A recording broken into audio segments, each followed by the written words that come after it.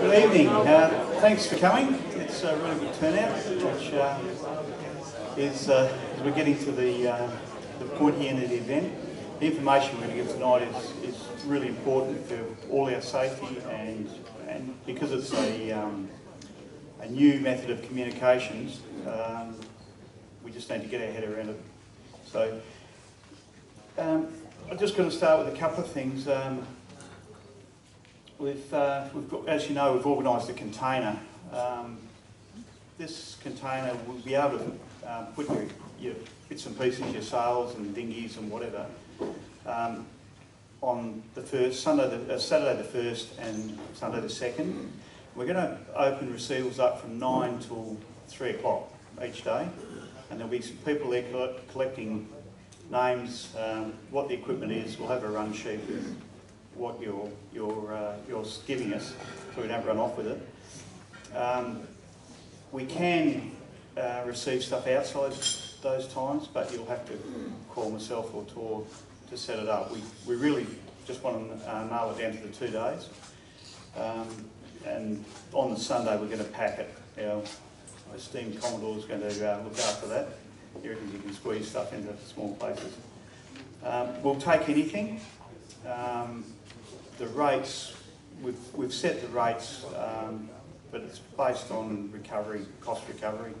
The container costs about $7,000 up and back, which the inquiries I've had so far, we just won't have a problem doing it. Just a couple of things with the container. Fuel containers, empty, outboards empty. If it's a heavy item, you need to have it somehow we can move around with a trolley. We'll possibly steal a barrel or two from here and have them in the container for the other end to make it easier. Sails, they can be, they don't have to be bagged, they can be sausage bags with battens in and stuff, because we'll just lay them on the ground. But you'll be charged for space and weight. We've got a $10 a crew bag, and it goes up from there. Really, that's about it. Just payment. We haven't 100% nailed down the payment yet, but there'll be credit card, cash, or on your club account. The mechanics of how we actually do it now, we're still working on. And if you've got anything fragile to go in there, just make sure it's boxed up properly. Insurance, we're still working on that. It may be it probably won't be an issue for the way up, but on the way back with the race sales, there's going to be a substantial amount of money tied up in them, so we have to get that right. We're looking at a couple of avenues. We can get transport insurance from the transport company, but so there may the numbers I estimated was going to cost you maybe up a couple of bucks. But it'll to cover that. I'd just like to hand over to Tor, who's going to he's got a couple of things to talk about, and then we're going to do a short video, about 8 minutes, and then we'll go to Cam's presentation. Thanks, Mikey. Just on what Mikey was saying, so if anyone's shipped anything overseas, just treat it like a carnet. So we will need tags, everything needs to be labelled, just to really try and facilitate it. So even if the boats, you organise how many bags and bits and pieces, just anything we can do to try and make it a little bit simpler, packing and getting the stuff on there and back in. But aside from the container side of things, just for the people that are doing the Exmouth event, we've been going through and doing a bit of an audit from our side of things about where everyone is at, the 38 boats now, in terms of their documentation, qualifying passages and various bits and pieces. So we will start communicating possibly as early as tomorrow with the vast majority of the boats, just where we understand you're at. There are some boats that are pretty well 100% ticked off, and there's some that have got a little bit of work to do. But we just want to open up a dialogue with all the boats just to make sure that we both understand where everyone is at. And I'll put my hand up now that if you have emailed me documents then it might be a little bit challenging because we are trying to get everyone to put their documents on Top Yacht. So if we're asking you for the same document again, please forgive me. It's been quite a busy couple of months, but we'll work through with you to get it all done and get you across the line.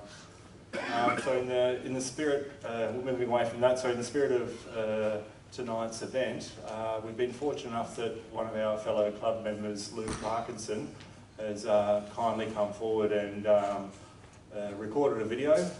For those of you that don't know Luke Parkinson, he's a bit of a sailing guru, comes from a good lineage clearly of sailors. A couple of America's Cup under his belt, a couple of Volvo Ocean races, couldn't tell you how many Hobarts and keelboat, big boat, keelboat sort of things. But as part of that, he's done an incredible amount of training, and also he's at the cutting edge in terms of safety side of things. And he's got quite a vast array on his CV in terms of round the world races to boats that do literally 100 kilometres an hour. So he's pretty well up there. He's done a short video just on some, which is specific to this sort of type of, this event, and just runs through some of his sort of check boxes from his approach and his personal sort of experiences and reflections on that. So obviously a big thank you to Luke for taking the time to do this. Hi everyone, here from Bermuda.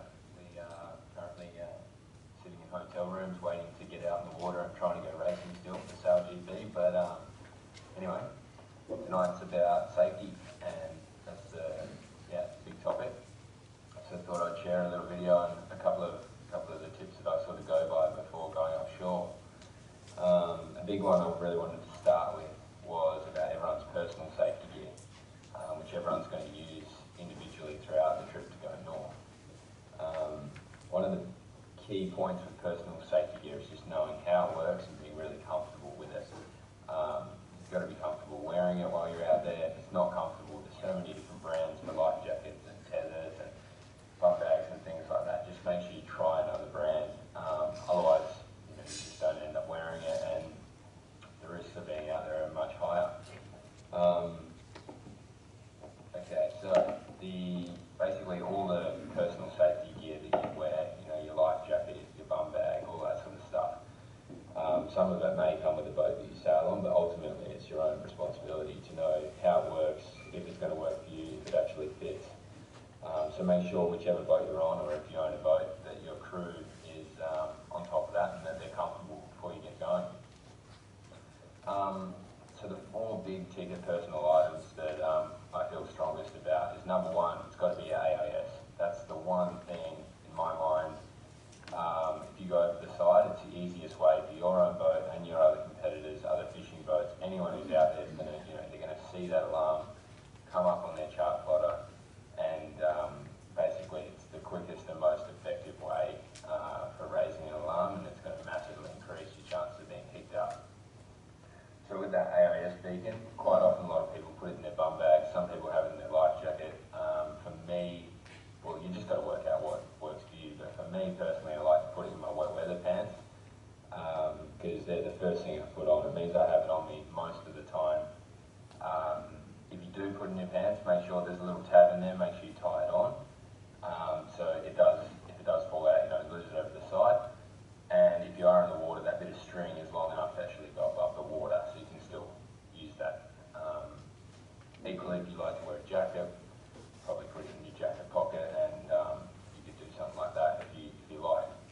The next piece of personal safety equipment I highly go by is just a headlight or a small waterproof torch.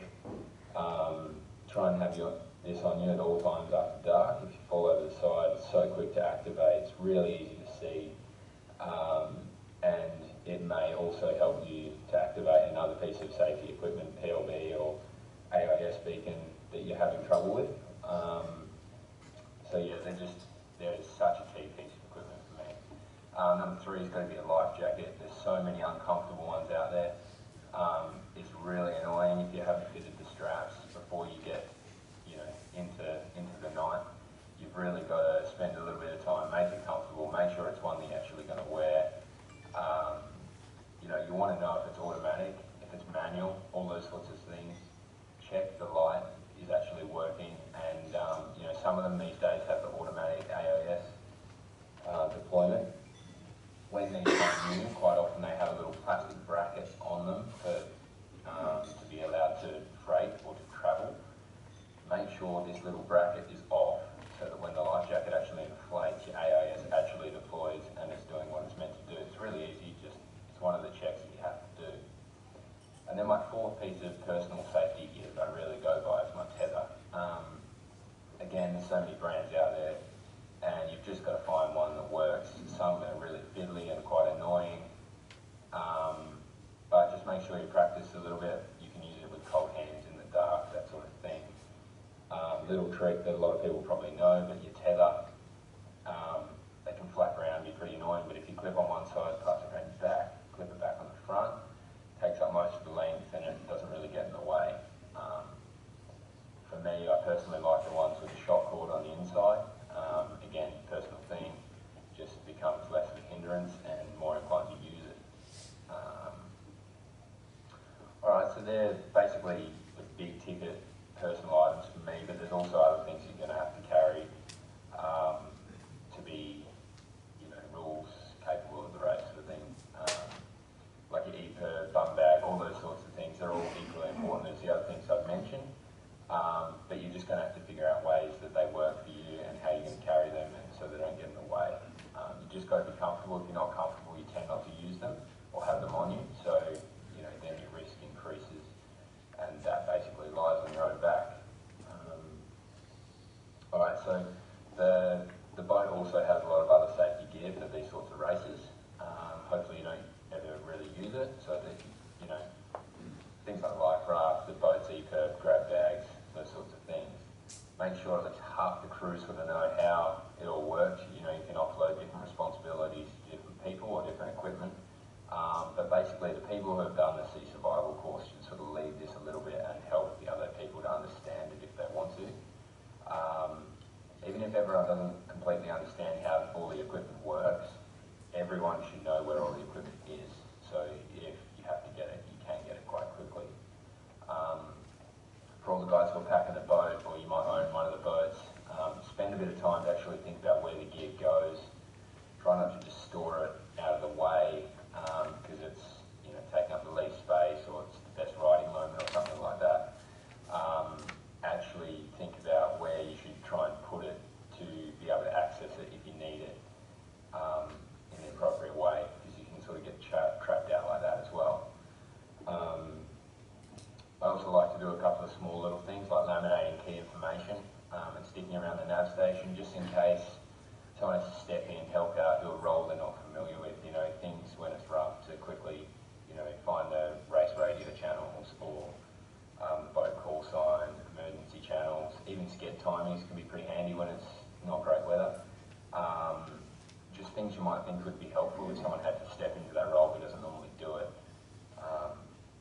Another really good little safety one is just checking the gear on the back of your boat, you know, making sure for a man overboard situation you're actually prepared. Do you have a small hatch or a grab bag nearby that's sort of suitable to stow there permanently to be ready to put into action with, you know, your floating torch, glow sticks and the other immediate response gear, the throwing rope and things like that.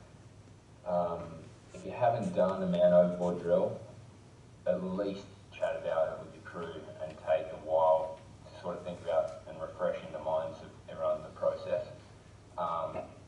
If you chat about it, it's not quite as daunting when you actually have to do it. I've done a few drills where we've been offshore, we've spent many hours, we've actually lost the inflatable mark that we've dropped over the side and haven't been able to recover it. But every time we've done that, we've learned something that's been pretty key to getting someone back when I've actually had to use the skills, which I hope no one ever has to do. It's an awful experience. They say for every 100,000 miles that someone sails, you'll experience at least one man overboard, which is a pretty, it's a heavy fact, but I actually believe in it.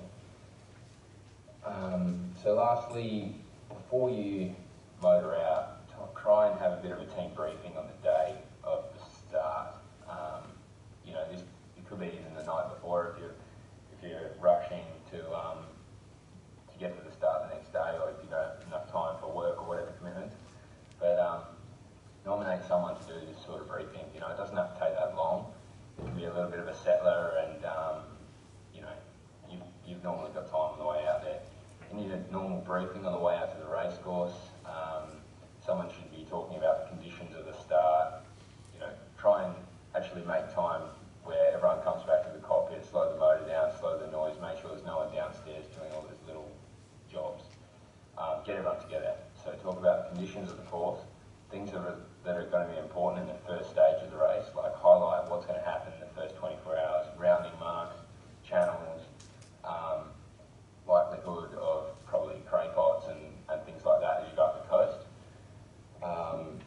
also be a little bit of information, doesn't have to be long, just a brief, weather, any navigational difficulties you're going to go past, just highlight those sorts of things.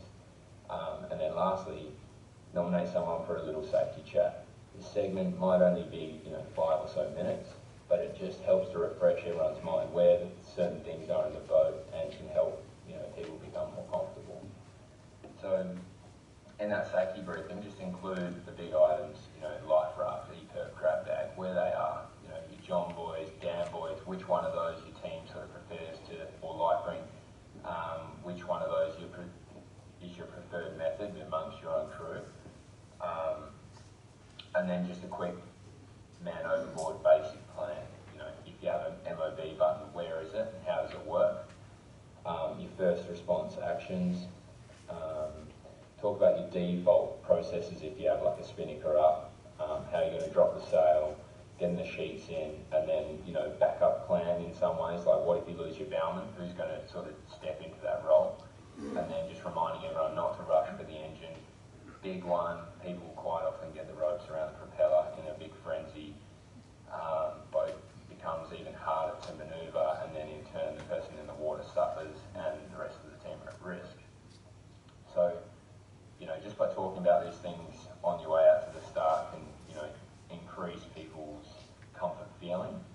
And on the back of the boat, you should also highlight, at the same time in this briefing, highlight, those quick response things like the throwing floating torch, glow sticks, and those sorts of things. Lastly, with your safety chat, just as you finish off, try and remind everyone about their own personal gear. They're responsible of wearing it, and also the race regulations that make you wear it at certain times. So everyone then feels obligated to wear it and more responsible within themselves.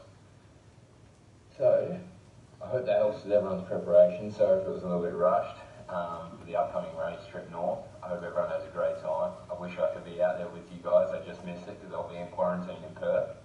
But I'll be watching the tracker, and I hope everyone has a safe trip. See you soon, guys.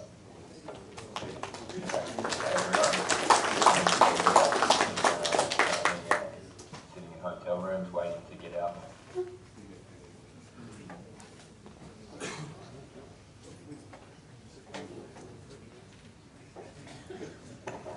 Yeah, well, that was super informative. Just with the man overboard drill, we actually do, Friend Sailing Club does have a dummy, which is around somewhere. He's called Oscar, all right? Yeah, not a Commodore, no. And it's a life-size, similar weight to some of us. And it's here for us to use, so it saves putting somebody in the water at risk. Yeah, like you. Yeah. Just before we go on to Cam's talk, behind the scenes there's a hell of a lot of work being done, which people know about, but one of the really important documents for this event is, to keep us all safe, is a risk management document. This thing's morphed over the years. We've plagiarised it, it's been swapped around the yacht clubs. But for this event, we had it for Bali as well, but it's because of the change of the from Cat 1 to Cat 2 and a few other subtle changes with rules. It's been rejigged again, and Ian over here, very quiet, he's put hundreds of hours, I would suggest, weeks and weeks of work into it, leading the team to make it happen. And it's without that document, the club's at risk, we're at risk. It's a pretty boring read, but it's something we have to have. So now we'll just go over to Cam. Cam's going to give us a bit of talk on this communications. At the end of it, if you've got some questions, fire them, as long as they're not too long. Maybe if they're a long question, keep it at the end. If we need to spread some more information out, if there's some specific questions people have that we can't answer at this point, we'll answer them down the track. All of this information will be on the website, Cam's notes, this video, the video's been taken now, so you can revisit it if you need to. Cam? Thanks very much, Mike. And Mike's touched on the risk management document. I'm actually going to start with that tonight. This presentation that I'm going to give tonight is more fundamental than technical. In terms of getting back to risk assessment, we can't assume that everyone here has a complete grasp on all the communications options available, the communications options we're using, and the communications devices related to emergency situations and safety. So in that vein, as I go through this, some of this stuff is going to be really fundamental, maybe a little bit boring, but I want you to sort of approach it with a beginner's mind type deal, where if you know something, that's okay, but maybe there's something you don't know. And in fact, there's something that occurred when I was doing this presentation and doing some testing that I didn't know, and it was a fundamental thing, and I'll bring it up later. But yeah, so I hope some of you are going to be really experienced, some of you not so much. This is a broad view. You can take this document home, as Michael said, it'll be available online, and the idea is to go through it, read it, work out what you need to know relating to the items in here. So with the risk management document, I actually wrote some notes, and my first few slides here are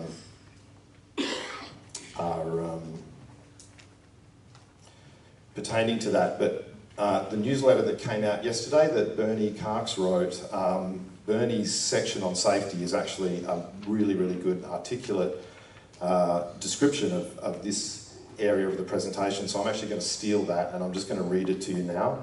Okay, so Bernie writes, safety. This is the part that nobody really wants to read because we are wired to be optimistic enough to believe that it could never happen to us. The fact is, of course, that it can, and it is a fundamental job of the Fremantle Sailing Club to prepare itself for any eventuality. To that extent, the club has alerted all statutory authorities to the race, and its race management strategy. All sea rescue units along the coast know that 40-odd yachts will be sailing to Exmouth. There is a dedicated risk management plan in place in the event of a serious incident on the water. We see a trained emergency management group swing into action. The group will take charge of the emergency in concert with AMSA and the Water Police, while allowing the race management team to get on with the job of taking care of the rest of the fleet.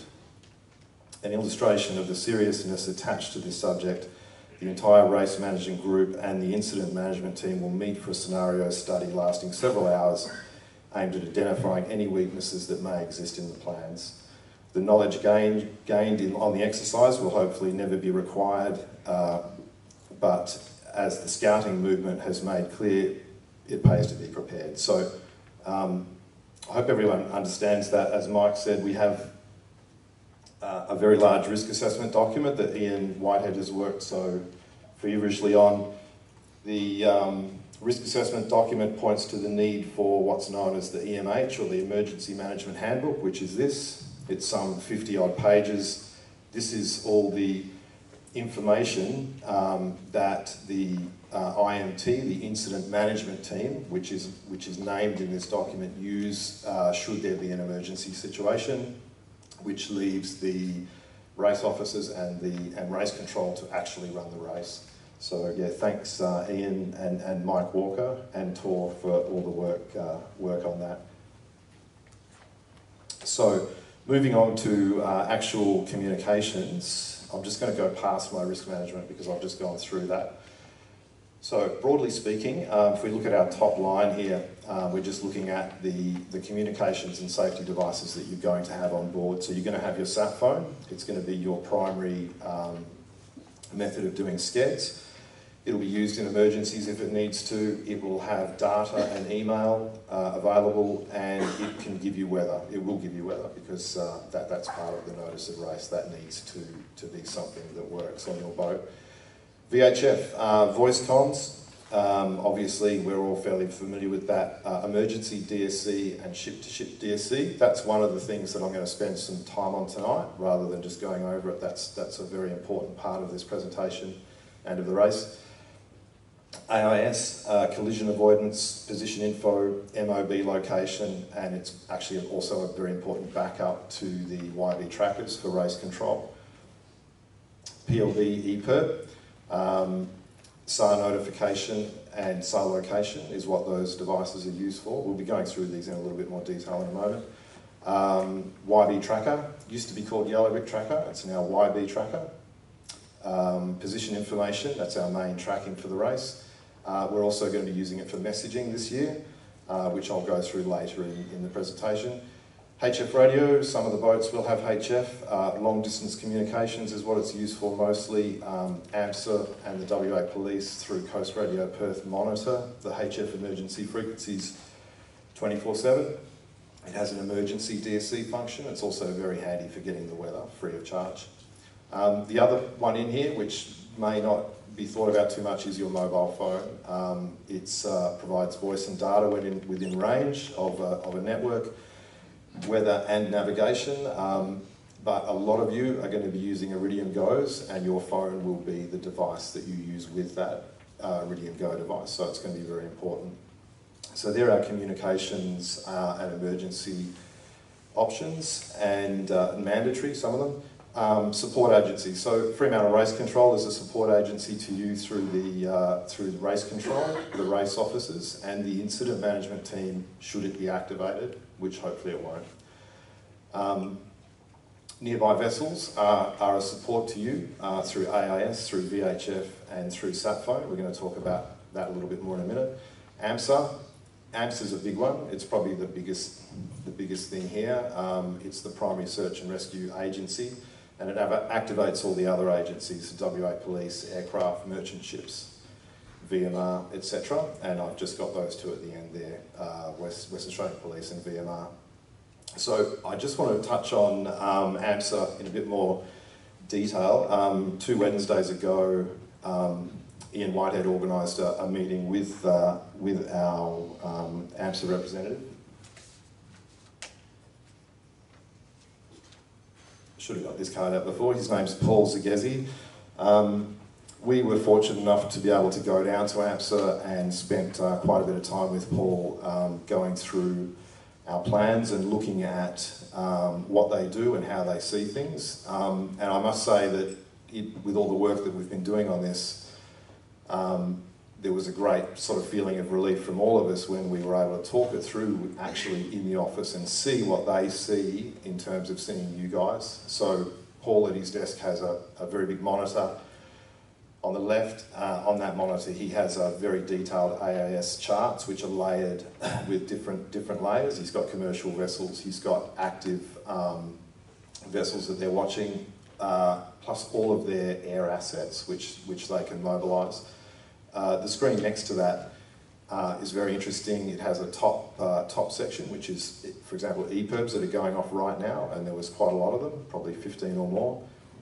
The next section was active incidents, which are being worked on at the moment, and the third one was all of the information they had on, for example, us. So when we register all of the boats with AMSA, that's what they will see. They will see the FSC Exmouth race as a target, call it, on their screen, and inside the button there is all of the information that we provide them, which is everyone's HEX IDs, MMSIs, etc., etc. We were able to present to them our communications plan, which they were very happy with. They didn't make any changes to it. They were very comfortable with that. We got to ask them some questions, which I'm going to relate to in a minute. So yeah, very comfortable knowing that that's what's happening in the background as you guys are sailing up north, that they're literally watching you. They're using Yellow Brick as well. So very comforting to know that. Okay, so getting into our communications. Satellite phone, this is one of the things I'm not going to talk very much about. We know what it is. You probably all have them by now. Basically, it's a device that sends information by radio frequency to a satellite, comes back down to an earth station, and then is delivered to other networks. In this case, it's going to be delivered to a mobile phone. for this event, the communications requirements are voice, text, email and weather. Now I've just got a note here, the SCEDS part, we're going to be talking about that in detail, so I'm going to talk about that at the end. Okay, VHF radio, pretty basic. Again, radio uses frequencies 156 to 162 meg. Probably the most important thing here is to make sure that your radio is working, that it is functional. I'll talk about that in a moment. We have handheld varieties, of course, much lower power, so you need to know the limitations of those and know when they're appropriate to use and when they're not appropriate to use. So I've just got some extra notes I need to refer to here. Okay, just getting back to the sat phones, just a note here I did have from AMSA when we were talking to them. If you do have consistent trouble trying to get through, and you'll know whether that's the case or not, AMSA's advice is that you need to change course. Change your heading a little bit can sometimes fix the problem. Obviously, they need to be, you need to have a clear view of the sky, so you may need to move around, but as you're leading up to the race, we're going to be doing testing. You'll be able to test your sat phones and you'll be able to work out the best way that they're going to work. Okay, so the sailing instructions specify what channels to be listening on. We've put in there specifically about repeaters. I'll be getting to that later. But the most important thing fundamentally, again, fundamental information is you need to always be scanning the appropriate channels and you need to always be listening in case someone's trying to get through to you. It could be someone from the fleet, it could be sea rescue, it could be water police. So always be listening. So the next slide is about testing. So you need to test your radio before you go, you need to test it now, you need to test it a week before. Probably tested a couple of days before. You should be able to get 5x5 to Rockingham from your pen here at the club. If you're not, then you've got an issue and you need to sort that out. I look at lots of radios for different people and it's nearly always the antenna. That is where you start if you're having problems, but you need to make sure that your HF system is working correctly.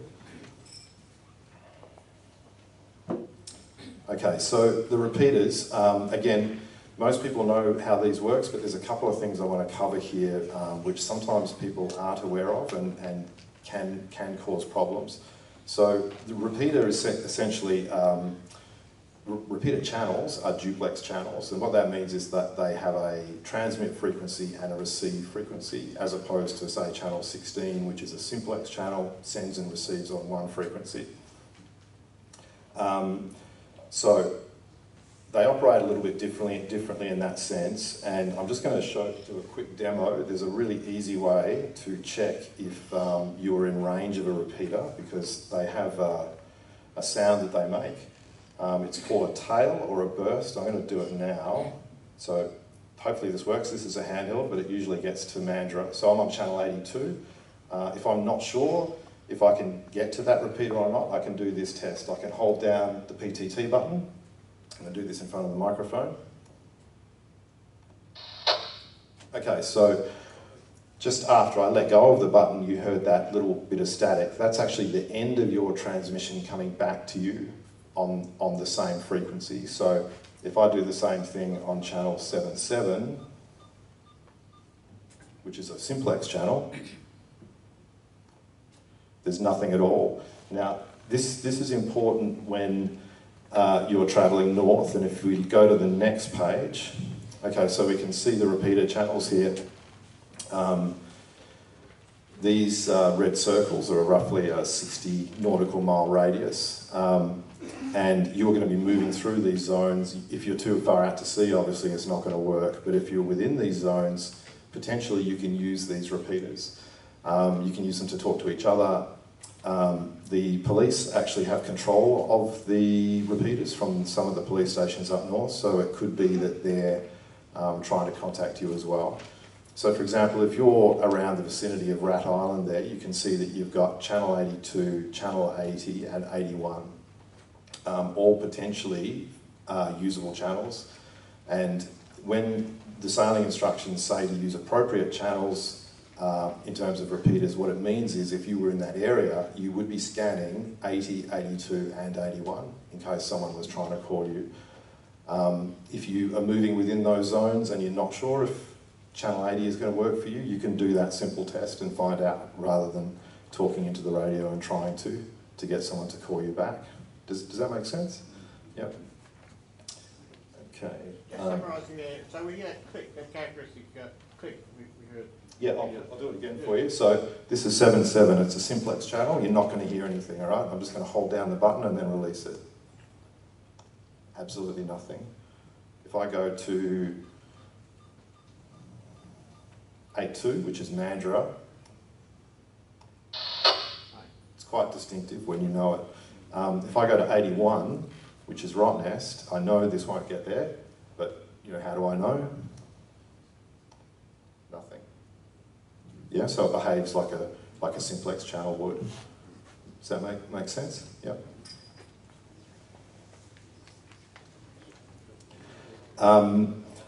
One other thing with DSC, and this comes up a little bit. Let's say you're in near Rat Island and you're on 81 and you're using that repeater and it's working, and there's a boat maybe 5 nautical miles to your right or maybe within distance and you know who it is, and you get your handheld out and you go to 81 because you think, I'm just going to use 81 because that's the zone I'm in, and they're on 81 and their handhelds, they're probably not going to work. You're not going to be able to talk to someone 5 nautical miles from you on a repeater channel if you can't reach that repeater channel. Is that clear? Yep. Yep, so I've had people call me and say, why can't I run a race on channel 80? You know, or channel 81, it just won't work if you're not in range. What channel can you pick it up on? You would have to go to 72 or 77 or any of the simplex channels. So yeah, that would be the answer there. Okay, so. Is that a question up the back here from Robbie? Yep. If we have channel 16 on, and we're all on channel 16, can we then not, if we've got an emergency or whatever, contact this doctor through channel 16 and then fault, and then go to the subject channel? Absolutely, you can. Yeah, so 16 is emergency. Still going to be always there. Absolutely, yep. All of your simplex channels will still be there. It's purely just any confusion between a repeater channel that you're out of range of and a normal simplex channel. And channel 16, yeah, it is definitively emergency and calling. So you call someone on 16 and you say, let's go to channel 77 or 71 or whatever. But that's actually a good lead into the next section, which is DSC.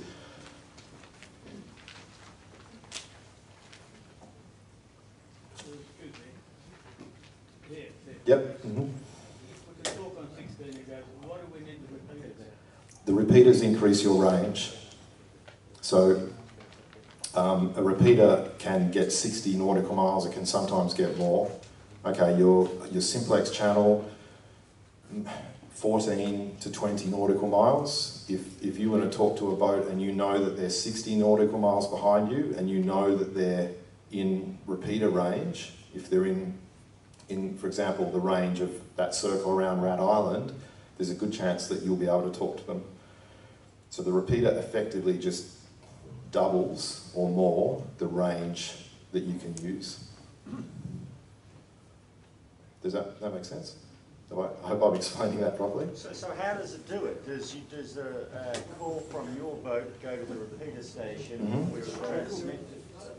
That's right. It automatically repeats everything that you... Correct. It retranscripts at a different frequency, doesn't it? Correct. That's what I said at the start. And in your radio, when you go to channel 81, for example, it'll say DUP. That's duplex. Yeah. Remember that a channel is just a number. It could be anything. What's hiding behind that channel is a frequency.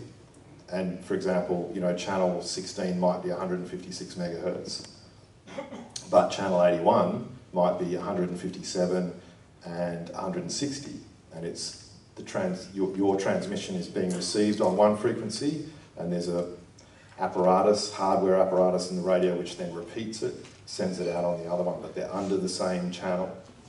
So that's how it works. It's like analogous to a Wi-Fi extender. People have Wi-Fi extenders in their house which do a similar thing. Looking back anyway. So sometimes your Wi-Fi might have enough range, you might get it back, and you have an extender which picks up the signal and retransmits it on Correct. a new thing. Exactly, that's exactly right, but it's under the same channel. So why can't we talk to the boat that's 5 kilometres away? Because the example I gave there was a handheld. So if you're assuming that you can talk to the person on 81, because you've been talking to everyone on 81, but you pick up your handheld, which is only 5 watts, it won't be able to reach the repeater and come back to the person on the boat close by. And if we're using a boat radio, you can. Absolutely. Yeah, because your boat radio is 25 watts, it's going to have the power to get to that repeater station, and then the repeater station comes back to whoever it is you're talking to. Okay, so DSC. DSC is a really important, we want it to be a really important part of this race. I'm just going to read you the first part of this for people who don't sort of know what it is. Digital Selective Calling, or DSC, is a standard for transmitting predefined messages via the medium frequency MF, high frequency and very high frequency VHF maritime radio systems. It's a core part of the global maritime distress safety system. So there's 2 reasons I want to bring this up. The first one is that you all have Class D GMDSS DSC radios on your boats because it's in the notice of race, and you all have GPSs connected to them. Now, it's always been my belief that in a rally or race type environment, when the closest people to you, as Luke said, is other boats, they're going to be the ones who are probably going to rescue you before AMSA or the water police get to you. So if you were in a Mayday situation, you can go to your VHF radio, you can lift up the distress button, which you can see there, and you can hold that button for 5 seconds, and that will send out your identity, your position, the time of your call, and the fact that it is a Mayday call. It automates the entire Mayday procedure, and it sends it to all vessels in the area that can receive DSC, which is all of your boats. It's also all of the merchant boats in the area shipping. If it's within range of an AMSA or water police station, it'll be received by them as well. That's unlikely. It's you guys that are going to receive this call if one of you presses this button. You would use this in combination with your EPIRB. I put this notion to Paul at AMSA, and he absolutely 100% agreed. Yes, when your EPIRB goes off, they will come looking for you, but it is this that is most likely to get the attention of boats in your area. Now, culturally, if I can put it that way, I think in Western Australia there isn't a sound knowledge of DSC. I don't know if everyone knows what to do if the alarm goes off, but that's one of the things we're trying to resolve tonight. So the DSC, the emergency DSC part is very important, and a way that you can get used to understanding that and understanding how DSC works is to do. Sorry to interrupt. Quick question: is that DSE for Echo or DSC? DSC for Charlie. And what are those 3? Digital Selective Call. Thank you. So it's digital information, it's data, it's selective, you can select who it goes to, and it's a call. So as I said, you all have these. It's just a matter of learning how to use them, which isn't difficult. Now, a good way to learn how to use them is to start doing individual calls to each other. It's not just for emergencies. It's probably more useful in everyday use, just for calling each other. So, for example, if I have my boat, I've got my DSC radio, and Ian, where's Ian? Ian's there. So Ian, I know him, I have his MMSI number, he has my MMSI number. I put his MMSI number into my radio, it goes into an address book. If I want to call Ian and know that he's going to get my call, rather than just calling for Fourth Dimension over the air, I can call him up on here, I press a couple of buttons. The alarm on Ian's radio will start beeping very, very loudly for a couple of minutes. Ian will know that he's receiving an individual call. He'll know it's important, and he can go and answer that call. Now, when I made the call, I would have selected what channel I want to talk to him on, and let's say it was 77. When Ian acknowledges that call, his radio will switch to 77, mine will switch to 77, and we can start talking. So there's lots of advantages to this. As I said, the receiving radio can hear an alarm. They'll know they're being called. If it's noisy on board and you're thinking, did they call us? Who are they calling? You will know that you are being called because you'll get an alarm. It frees up emergency channel 16 from ships trying to call each other, and it also allows some privacy. So, you know, if I want to call Ian because I've run out of sugar and I don't want the whole fleet to know that, well, I can do that. Now, just to explain how this works, I was going to do a live demonstration, but it's much easier to do with YouTube.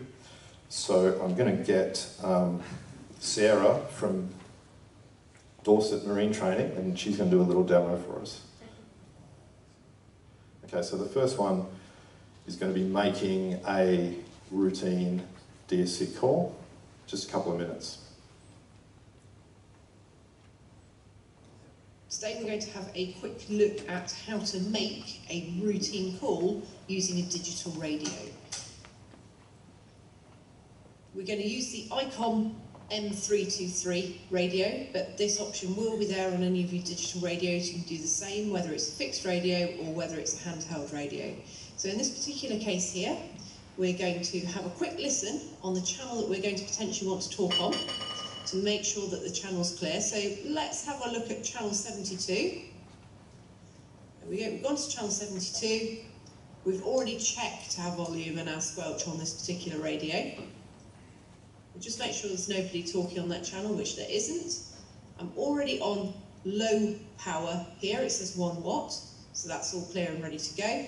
So to actually send my call, I'm going to go to Menu, DSC Calls, Individual Call, because I just want to call one other boat, and here I've got an option. I can either manually input the other person's number, which is their MMSI number, or if I've already got them in my phone book, I've added them, I can just pick them up from the phone book, press enter, choose the channel, and remember I listened to channel 72. There we go. And I'm going to press enter and call. The other radio you can hear in the background would be on another boat. That's calling, so it's quite clear that somebody wants to get hold of you. They will then acknowledge the call. And our radio now says it's received that acknowledgement. I'm going to press alarm off, and now I can pick up the microphone and just make an ordinary call to the other boat that I want to talk to. It's as simple as that. Just remember, this isn't a private call.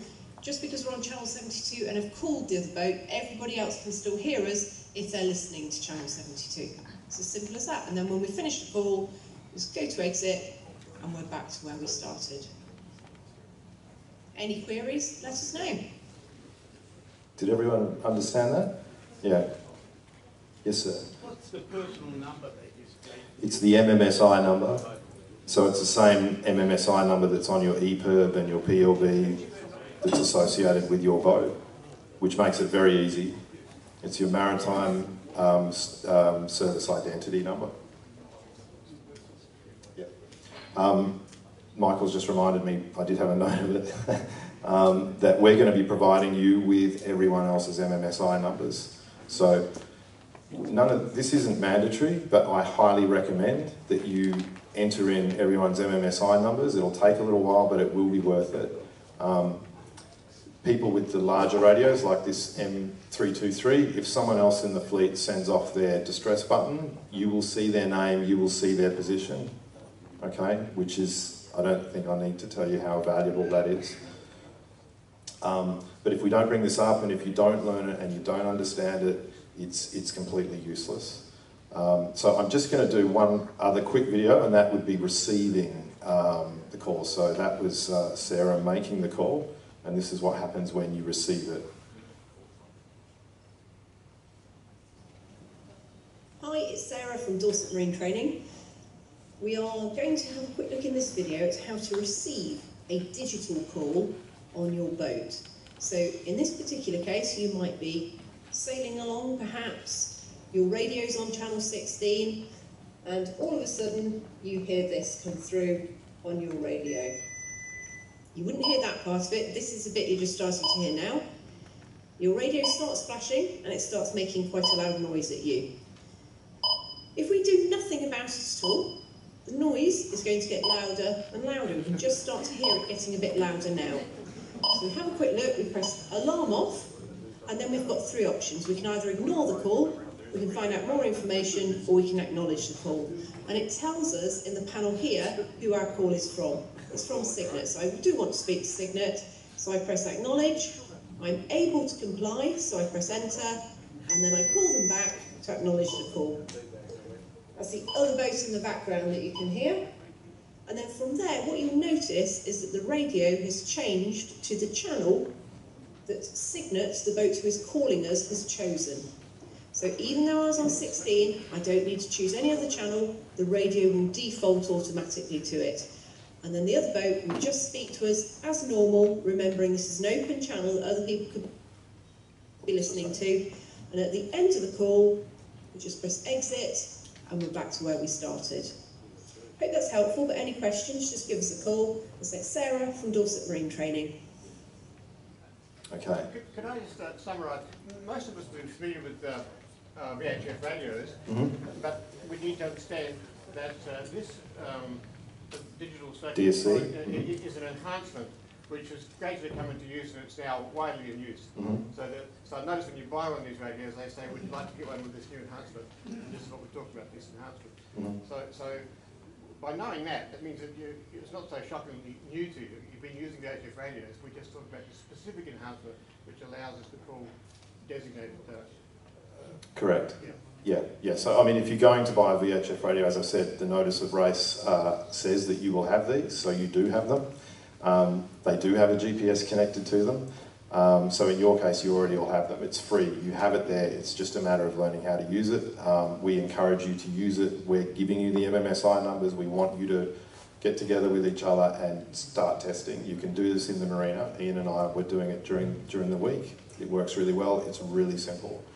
Now, at the start of this, I said that I wanted everyone to approach this with a beginner's mind. This is an example of this. Now, I was going to tell you tonight that every single DSC radio is automatically scanning channel 70, the DSC channel. That is not true. I found that out during the week when we were testing. You need to, in some cases, if you can't receive DSC calls, it is because your DSC radio is not scanning channel 70 automatically. You need to go into there's a special menu, get your manual out, go into that menu, switch on DSC watch, and then test it again. If you don't have DSC watch on, it will not work. You will not, we think you will not receive distress calls and you will not receive individual calls. So, very important.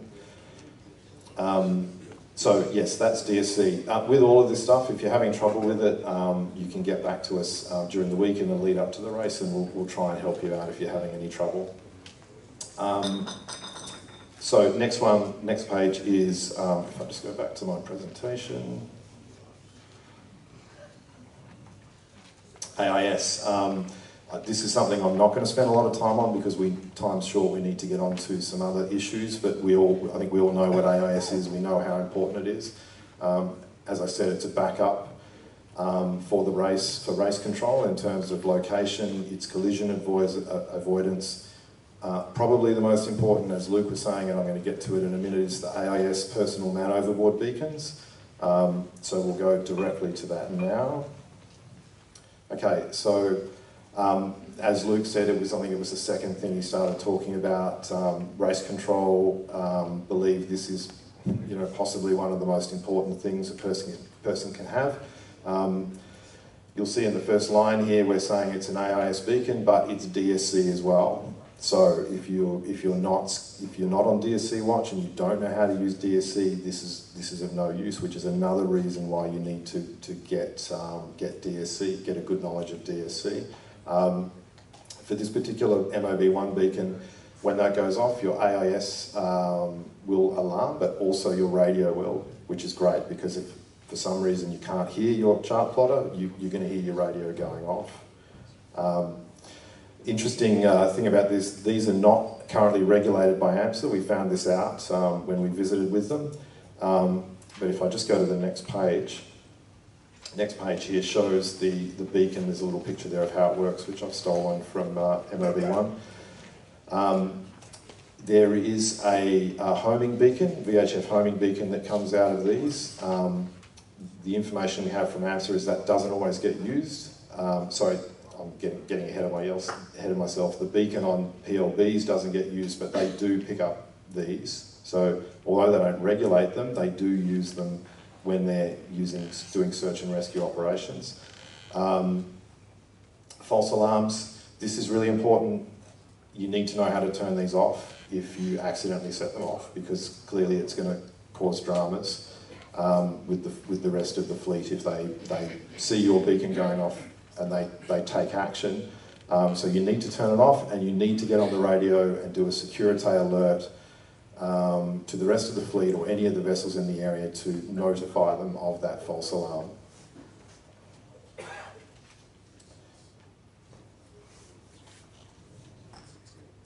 Okay, so the PLB, the next one, the next personal item, basically it's a baby EPIRB, again works on radio frequency 406 megahertz going up to a satellite, coming back down again, but it has the 121.5 megahertz frequency for homing, but as I was just saying a moment ago, AMSA Search and Rescue actually use the AIS man overboard beacon as well, and sometimes that can be better. Look, I'm not going to go into too much detail on these again because they're basically an EPIRB, which is the next one, the EPIRB. Same thing, 406 megahertz, but it's for your vessel, has your MMSI number in it, can be manually activated or automatically activated. And now we come to the YB tracker. So the YB tracker, obviously it's for tracking. Interestingly, it uses the Iridium satellites, just like most of your sat phones are going to use.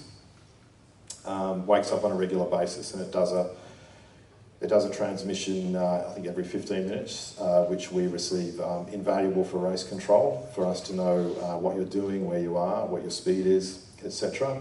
But this year we're going to be utilising the messaging function as well as a backup to our SCEDs, which I'll come to in a moment. HF radios. So HF radio, I think most of us know what HF radio is. Something really interesting about this, when we were at the AMSA office a couple of weeks ago, we were looking at active operations that Paul was showing us, and one of them was the Antarctic supply vessel Everest, which you may be aware had an engine room fire with 109 people on board, destroyed two vessels on board. Their initial contact, their distress call, which was picked up by AMSA, was a HFDSC emergency call. So it just goes to show this is not a white elephant, it gets used. We were fortunate enough to be able to see a chain of events that occurred after that as a timeline of communications between AMSA and the vessel, and nothing against satellite, but it just happened to be that the next 4 or 5 communications were failed satellite transmissions. Now it doesn't mean the satellite failed, it might mean no one answered, but the point is that HF is alive and well. It is used in emergency situations, and it is the DSC part of it is exactly the same as VHF, it just goes over a much longer distance. I'm going to talk a little bit more about HF when we come to the SCED information. So with the race, and I'll talk about this in a minute, we're not doing SCEDs on HF, I think as most of you know, but we do recognise that people in the fleet do have it, and we feel it's our due diligence to at least be able to offer HF in certain situations. So myself as Deputy Race Officer and Principal Race Officer Trevor Milton, who unfortunately couldn't be here tonight, he sends his apologies. We both have access to a 500 watt transmitter at Bibra Lake, which is owned by Berg Communications, as well as a 150 watt transmitter at Walloona. We have remote access to that over the internet from wherever we are. So if we need to use it, we will. AMSA are aware of that, and they have access to it as well. Okay, so just briefly, GMDSS, so everything that I've shown you up until now is part of the GMDSS, or Global Maritime Distress Safety System. It's a integral all-over system. You can see the picture there, which links up all of these devices. DSC, VHF, PLBs, everything is all part of the GMDSS network. I've got a little picture of a book here. This is the GMDSS handbook. It's free to view at the AMSA website. It is fairly dry reading, but it covers in great detail everything that I've talked about tonight. It's a really good idea if you even just have a look through it. Okay, so the last item in the communications devices is the humble mobile phone. I've left it till now because it's technically not part of the GMDSS network. Essentially, like everything else here, it uses radio frequency. I've just put Telstra's there, 700 to 2600 meg. As I was talking about earlier, if you're using Iridium Go, you're going to be using your phone as the device that will actually be making the calls, etc. So it'd be a good idea to have a backup to that, ready to go if it goes overboard or gets damaged or whatever. Also, shouldn't be discounted as a good navigation tool, particularly if you have to leave your boat for some reason. If you've got something like Navionics set up with downloaded maps, you can navigate just with your phone if everything else is a complete and utter failure. So still a very precious device. Please have a look at the WA Cruising Guide for more information on the coverage. This map I've stolen from there. Hope Kim doesn't mind. I don't know if he's here. No, he doesn't mind. He's shaking his head. Yeah, that's your mobile phone. Okay, so just in review of the devices that we've looked at tonight. We can just get this to come up a little bit. Okay, so we've got a spectrum of devices we can utilise for the event. We've gone through them briefly. I've covered DSC in more detail because of the importance of it, and the AIS MOB beacon. We want, as Luke was saying, his comments echo what I've written here. You need to learn all you can about these devices. You need to know how they work. You need to know how to turn them off. You need to know where to keep them. What to do if they don't work. What is your backup? You need to train your crew on these devices, and you need to know when you should use these devices. Probably highly important is test your devices. Now I've put there where appropriate, because don't test your EPIRB. Test your DSC, get together and do it. It's a good way of meeting people. Yeah, so basically, some people think these devices are all very different. They're actually not. They're all similar. They're all sort of from the same family of communications that use radio waves. They're all part of the radio spectrum, and I'll just put this next slide in, which you can't normally see radio waves, but you can actually see them with this chart. So this is the Australian radio frequency spectrum, and I'm just, what I've done is I've overlaid onto it the devices we've talked about tonight, just to sort of put them in perspective. So you've got your very low frequencies up in the top left-hand corner, and then you've got your very high frequencies in the bottom right-hand corner, up around 3,000 gigs. So if we look at the first one, we've got our HF radio, takes up that big section in the middle there. That's the HF radio frequencies. If we add in our VHF devices, we've got our VHF radio, we've got our AIS, and we've got our AIS MOB beacon, 156 to 162 meg. We've got our satellite phones, they're using radio frequency as well, much higher again. as well as your YB tracker in the blue area down the bottom there. We've got our EPIRBs and our PLBs at, everything okay? Too excited? Yeah. I'll have to calm it down a bit. And then finally, we've got our mobile phone down the bottom. So that's how it all fits together in the radio frequency spectrum. So now, is there anyone got any questions before we move on? Yeah, one quick question. You mentioned West Australian cruising guides, blah, blah, blah. Mm-hmm. And there's a little pamphlet on the front desk there which says now available online for free. I can go literally online and do it. Yep. Absolutely. Yeah, it's a bestseller, and the author is sitting over there. He'll sign a copy for you. Yeah, it really is excellent. I think we're advising people have certain chapters of it on board, so go and download it, read it. Massive amount of work in there by Kim and other contributors. It's a great read. I would read all of those chapters before you leave. What was the question? Sorry? What was the question? What was the question that you gave the The my question? No, the question. We can't hear the speaker on the floor. The question is... So I'm sorry. The gentleman was asking about whether the cruising guide was free to download, which it is. In fact, I think we'll get Tor to send the link out to that. Two formats. Two formats, yep. Yeah, there's EPUB and Acrobat. Okay, so let's get on to...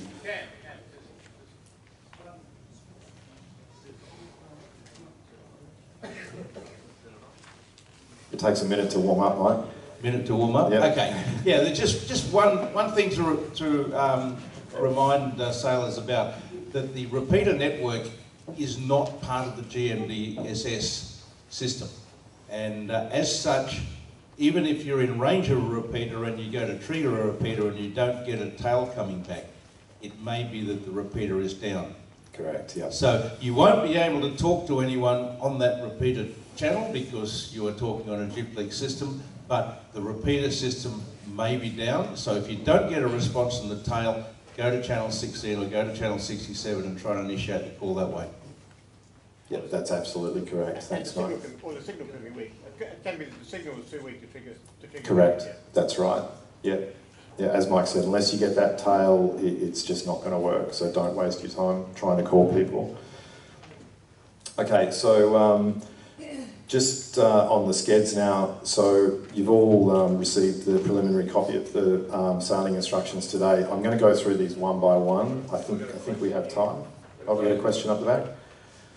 Just a quick question. After the hurricane that just came down from the northwest, are all the repeater stations functional and do they have power? We're doing our best to find that out.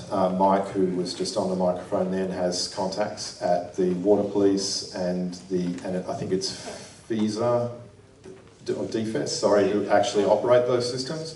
We're endeavouring to find out if those repeaters are working. If we find out that they're not, we will let you know. Most of the race will give you a status of what systems are available at the moment. Calbarry is down at the moment. Calbarry's down, is it? Okay, thanks very much. Well, we'll have a look into that, and as I said, as Mike said, we'll make sure that we can give you as much information on that as we can before you leave. Yes, sir. Bear with me. We're going up the coast. Mm-hmm. We've got the radio on dual watch, channel 16, and race control. We're going up the coast. We have the radio on dual watch, channel 16. It is a race control on channel 72, and will we be on channel 72, or do we need to go to a repeater station? Race control will not be using VHF radio because you'll be out of range. Once you leave Perth, VHF does not have the range to enable race control to be able to talk to you.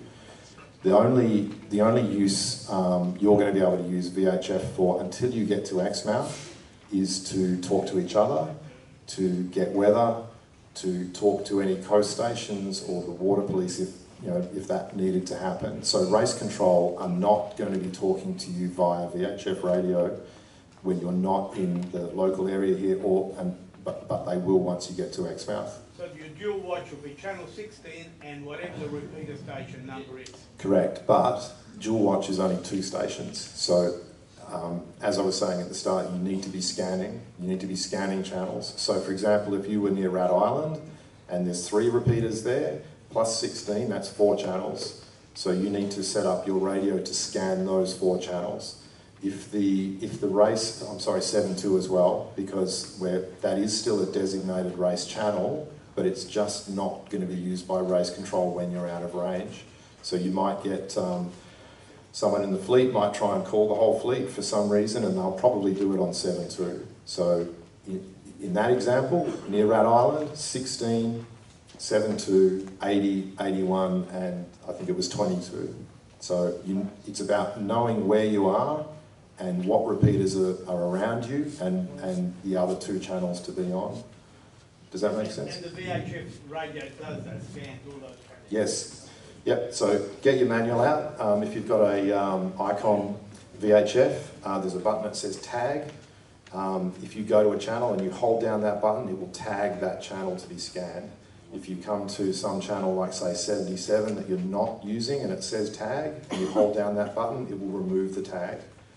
Just if you try that on your radio, you'll work that out. If you're having problems with it though, let us know and we'll give you a hand to sort that out. It is very important. Thank you. A week or 2 ago, I heard somebody say around the club that in the past, many boats have HF radio, but from this race, we're not even formally listening to HF radio. Other government agencies might be, rescue bodies, but the club as such isn't listening out for, isn't responsible for. Use the microphone, we can't hear it. Can't hear a word you're saying. What I'm asking is The gentleman's just clarifying that the race control are not using HF radio for as a listening watch or for skeds, and that is correct. The section I'm going into now, which will be our last section, I'm going to explain how that's going to work.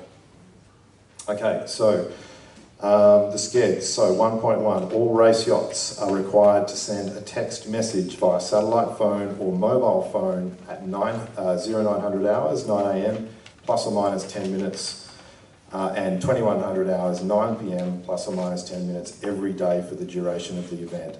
Now we've put the plus or minus in there just because we just don't want to get bombarded by texts all at one time, and also so that you don't think you have to do it exactly at that time. The rally yachts, the same situation at 1.2, except the time is different. It's 0800 hours and 2000 hours, 8 PM.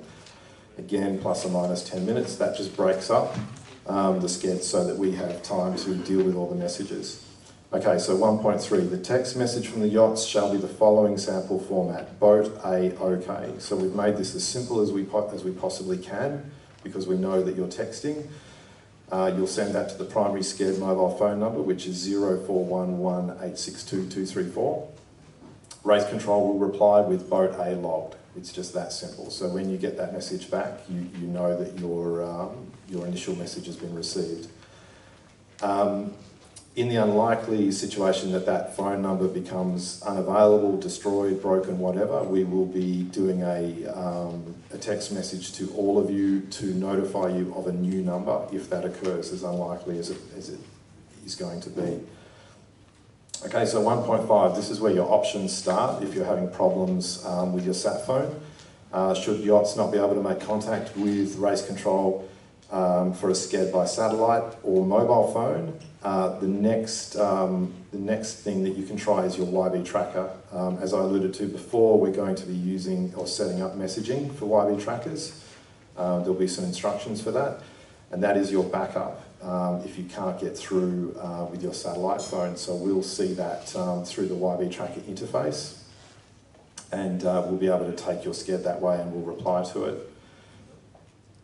1.6, should you not be able to make contact through your satellite phone or through your YB tracker, if you have data available on your sat phone, you can send an email to fscexmouth@gmail.com. That's a email address we have set up and we have access to, so we'll do it that way if we need to.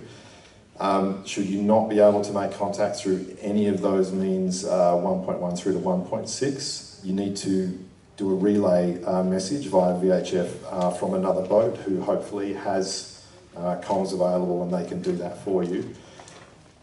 So you're going to have to get in touch with those other boats to relay your SCED message, and the format is there. So it is the relay yacht shall send the message in the following sample format: relay via boat A, boat B is okay, race control will reply boat B logged, and then that relay vessel can then get back to the originating vessel and let them know. This mobile phone number and this system, which I'll explain how we're doing it in a minute, is going to be ready probably Monday or Tuesday next week. You'll receive an email from Tor to make you aware of that, and you can start testing just during the day, please. If you could send your text messages through from your sat phone to that number, and I will reply to them to make sure that's all working, and you need to get in touch with us if there's any problems. Okay, so the next slide, actually I didn't have that slide up on the screen there, sorry about that. Okay, so this is responding to and recording SCEDs by race control. So this is what we're doing at our end. 1.8, race control acknowledged that some yachts might at times have difficulty getting their SCED messages through. As such, race control will accept messages outside, but as close as possible to the times detailed at 8.1, without penalty for the race yachts. Race control will endeavour to do everything possible to assist inside and outside of the prescribed SCED times. The overall objective of this is that race control achieves and maintains regular contact with the yachts and vice versa. That is why we're doing this. So race control, as an overview, will use text message management software as the primary means of managing the SCED messages from all yachts. Once the text messages are received, they'll be acknowledged as above. The YB tracker interface will also be monitored for positions. So what that means is that when we receive your SCED message, we take your position from yellow brick and we apply that to a live spreadsheet for every communication you make. What this does is it saves you having to text GPS coordinates to us, which would be a real pain for you. You know where you are, we know where you are, so it's much easier for us to do it. So that all is recorded in a live Excel document, which is backed up, as is the text messages, which are also backed up to a single source cloud.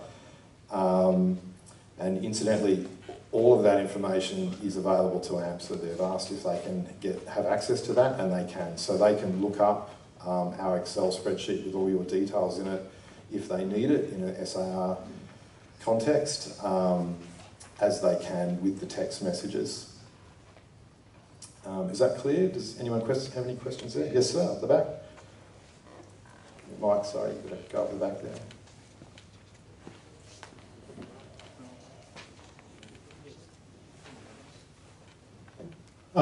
If you don't get a SCED from someone, have you allocated a specific time that all yachts are watching whatever the text message is from you to say, boat close to you, please contact them, confirm something? Is there a specific time of day that you're going to do that? There isn't, but basically how this is going to work is that myself, as the Deputy Race Officer, I will be managing all the morning texts, and then Principal Race Officer Trevor will be doing all the evening SCEDs. So what will happen is, as they all come through, and I'm marking them, entering the data into the spreadsheet, and I find that there's boats missing, I will then go back to those boats.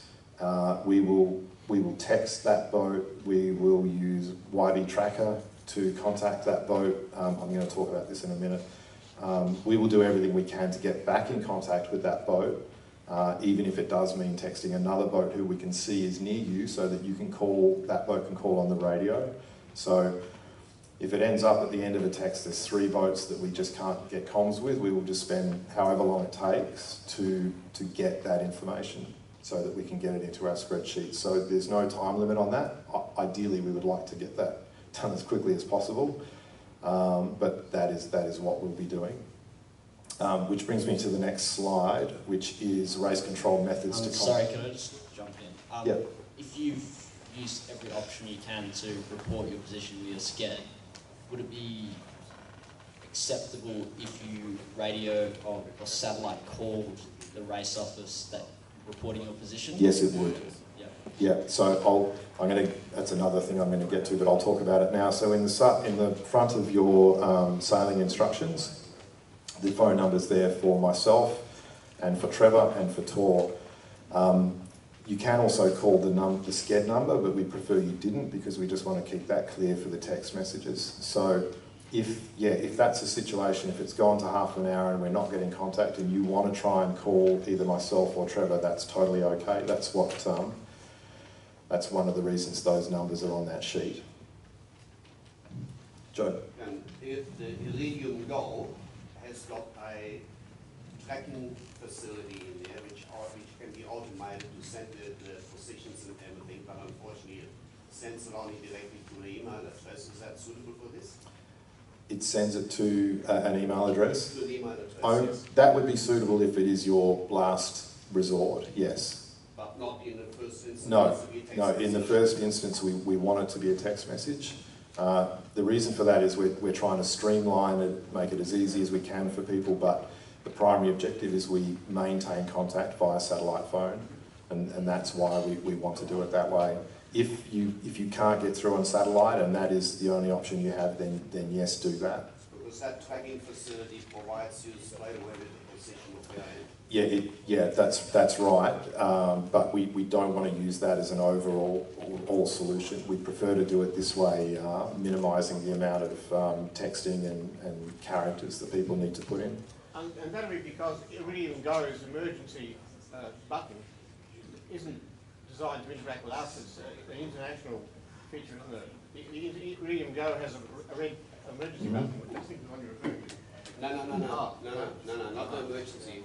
It's got a tracking facility which you can set up that it sends frequent tracks of actually email the position of the boat similar than YB. The other reason, Joe, is that not everyone's going to have Iridium Go. So we're trying to get as much continuity as we can through the system. Okay, so race control methods to contact yachts. 3.1, satellite text. Race control will use satellite phone text messages as the primary form of communications. Race control may call yachts via satellite voice if required, which answers the gentleman's question before. Satellite group text. Race control will set up text messaging groups for messages to go to the entire fleet from the primary SCED or secondary SCED race control mobile phone numbers if necessary. Sending a group text might be, for example, to update of a change to the SCED phone number, or it might be a weather alert or something of that nature. Yachts must acknowledge with a reply message in the following sample format, boat A received. We're not anticipating we're going to need to do this, but it may occur, so we've made provision for it. 3.1, satellite voice. Race control may use satellite voice calls if necessary. YB tracker, 3.3, YB tracker messaging. Race control may use YB tracker messaging during the event to contact yachts. 3.4, mobile phone. Race control may use mobile phone voice and text messaging during the event if you're in range. Email, race control may use fscexmouth@gmail.com to contact yachts if necessary, and HF radio. So race control will not be monitoring but may use HF radio to communicate with yachts during the event. ROs will have remote access to the Barrett Communications base stations at Bibra Lake and Wiluna. Race control will confirm which yachts have working HF radio. Yachts with HF radio, if you could just come and see me afterwards. If you're interested and you want us to have your details, come and see me afterwards so we can get those details from you. Marine HF radio, race control may use marine VHF radio if within range to contact yachts as necessary, which is a secondary answer to the gentleman's question before. 3.8, AMSA, WA Water Police and or VMR groups, although unlikely, may use any of the above methods to contact yachts during the event if necessary. They, as I said before, they have all of your information, everything, satellite phones, the whole lot. is all held by AMSA, given to them by us. Any questions about the SCEDs or the communications? Mike up the back there. I sort of point out that if you do set off an EFIRB, AMSA may call you straight away on your satellite phone. So be aware of that. You may get a call very quickly from AMSA on your satellite phone. So yeah, that's the plan. As I said, AMSA have gone through it. They've endorsed it. We feel it covers all bases. It's different to what we've done before. It's definitely the first race in Western Australia to be run entirely or primarily on satellite phone. Could be the first one in Australia. So just the last page, and this is really key actions pre-departure. If I could just again say to please go through this book. If you know everything about this, that's fine. If you don't, please brush up on what you don't know. Use this as your reference, give it to your crew, get your crew to read it. The more people know about this, the better. Practice your DSC and think very seriously about getting an AIS MOB beacon if you don't have it. There will be a skipper's risk register, which is part of the risk assessment document coming out next week. Tor will be sending that out, and that's going to be valuable in terms of information of things that are key risks and that you need to address. Yep, another question up the back there, Anita? Yeah, not a question, but just a reminder, I guess, to skippers to let you through know if they've got a PLB that is registered to a boat that they normally sail on, you need to update that registration with... Absolutely. Yeah, that's a really good point. If the details of your PLB, etc., need to be current with the boat that you're actually sailing on as opposed to one that you normally sail on. Mark Wheelercamp. Yeah, Mark. Congratulations on the amount of information that's there. Thank you. Might be a bit of a curse. It is. So I'd certainly suggest that there be a simplified version for simple people like myself. Because all of this information during a race will be pretty hard to digest. Yeah, okay, that actually is something I was just about to bring up. We're going to be creating basically what we're calling a cheat sheet for you, which will be a laminated document. It's going to have the very basics of this. It's going to have all the primary phone numbers. It's going to have the MMSIs. It's going to have everything in there that we think is valuable for you to look at very, very quickly if you need it. And that will be coming out in the next week or so. Yeah, and just one of the, and I don't have an answer, this is a sort of a what if, is that typically SCEDs over VHF, you get sort of immediate feedback. Now, it's a remote possibility, but you send 10 minutes early, you get no response by 10 minutes after. Now you go to plan B, you're going to be well outside the time limit, and as my learned colleague here, Mr. Hughes, asked, how many, so then you go to plan B and plan C, and we've had recently where the YB tracker wasn't working, so you're kind of now going down the hierarchy of comms methods. Yeah. And the benefit of VHF is that everyone hears, you know, missed, scared, did anyone hear, that sort of thing. So there's a bit of a contingency plan for, because you'll be well outside the time limit, penalties, missed scares, etc., etc. For the race fleet, yeah. Yeah, so that's why we're not having any penalties for relating to SCEDs for this race. There you go, Wheels, that's easy.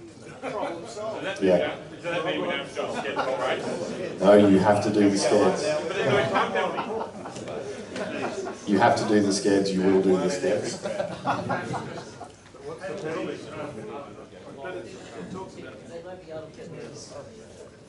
Sorry, we're still working on the penalties. You'll see there's a TBA on the penalty section to work out exactly what the regime will be, because clearly You know, if people have got genuine technical difficulty, fine, fair enough. But as Cam said, it's so important to maintain contact with race control. So we do want people to take it seriously. Thanks.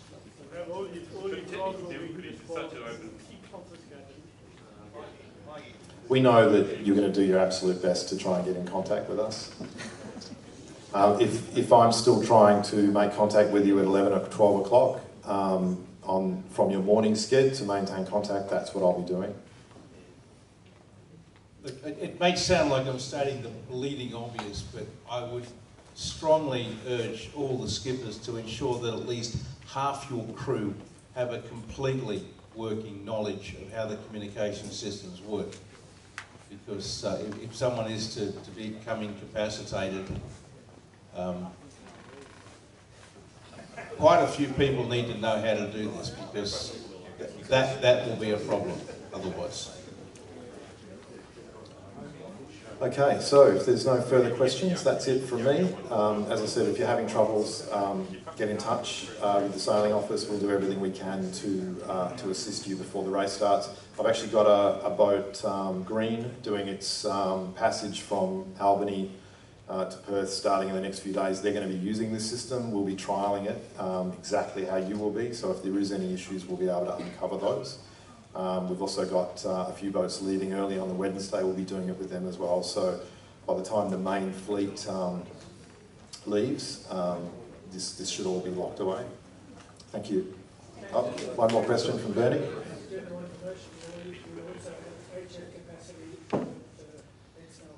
That's correct, yeah, thanks Bernie. Bernie's going to be have his mobile HF station at Exmouth, so he's going to be monitoring as well. What radio station? What station? HF people, if you come and see me afterwards, I'll give you all the information you need, but it'll be the standard offshore frequencies, 4227, I think, and sorry, 6227 and 4146. But yeah, HF people, come and see me afterwards. Thank you very much.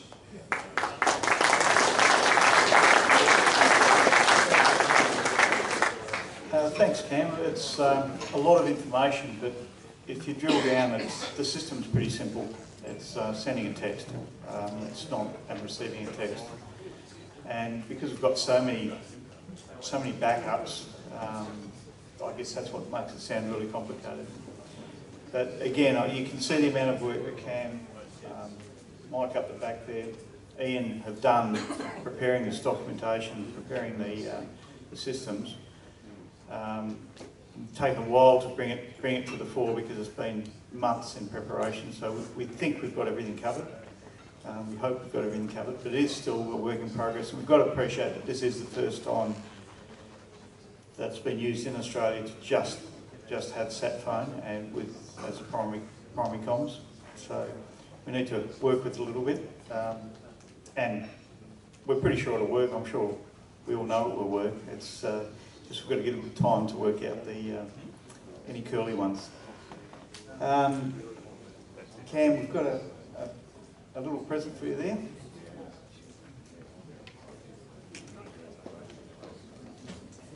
Just for all Cam's efforts. And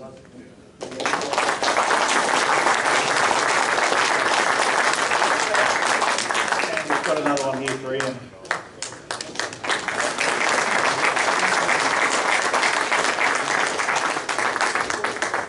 Just for this event, we've got a PRO being Trevor, we've got RO in Perth, Cam, and an RO in Exmouth being Bernie. And as Cam said, Bernie will have all of his radio paraphernalia up there. He'll also be in the loop as far as the position reports go. So we're covered from a lot of directions. Yeah, and Bernie will be there to greet us with a carton of beer. Thank you.